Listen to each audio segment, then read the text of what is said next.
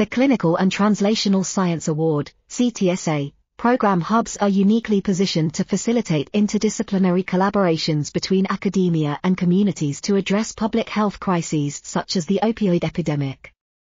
At Columbia University's CTSA Program Hub, this process began with a university-wide planning and brainstorming phase to identify key leaders across many disciplines who were influential in addressing the opioid epidemic. This was followed by a campus-wide and community outreach to identify all interested parties. Finally, the hub provided targeted support for collaboration development, which resulted in interdisciplinary collaborations and grant funding.